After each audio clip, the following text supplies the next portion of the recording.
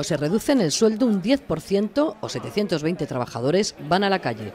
Estas son las opciones planteadas por la dirección de Metro a una plantilla a la que ya adeuda 16,5 millones de euros por incumplimiento del convenio en los últimos 2 años.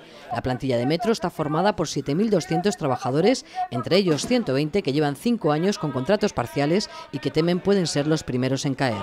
La justificación de la empresa, un déficit de 30 millones. 3 días de huelgas parciales y manifestaciones han sido la respuesta de los trabajadores hartos de chantajes, porque dicen hay alternativas al recorte.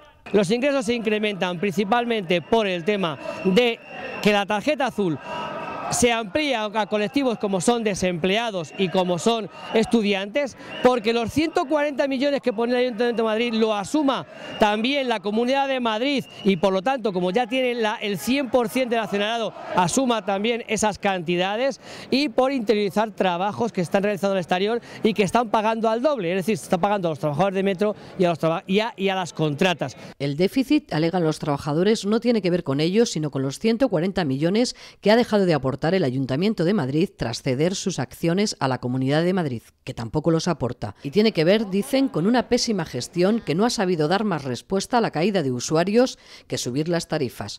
Pero las alternativas planteadas por los trabajadores son una voz que clama en el desierto. A ver, las relaciones laborales es que no existen. No existen porque lo que ha hecho Metro de Madrid ha sido contratar a una empresa privada del exterior, expertas en negociaciones y en reducciones de plantilla.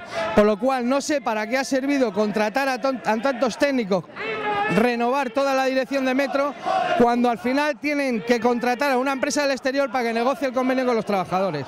Pero es que los responsables políticos estaban más preocupados por salir airosos de la visita del COI y por cambiar las rutas para que estos no vieran las protestas que por escuchar a los trabajadores de Metro. Además, la voluntad de negociación se sustituye por una estrategia ya conocida por el resto de colectivos de empleados públicos.